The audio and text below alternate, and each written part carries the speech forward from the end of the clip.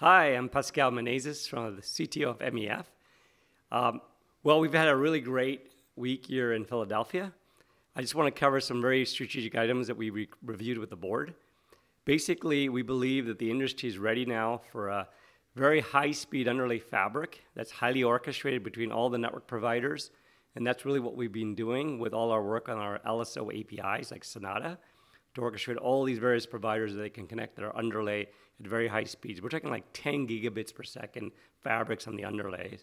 Additionally, with our SD-WAN work just got approved by the board, it's our official standard. We now have the first official industry SD-WAN standard for the overlays. So that's going to be an orchestrated underlays at very fast, high speeds with a very agile overlay using SD-WAN. And additionally, we're talking then on top of that overlays is to add in virtualized functions like security functions, WAN optimization functions, so on. And all of that's highly orchestrated with our lifecycle service orchestration APIs. So that's really the view from the top.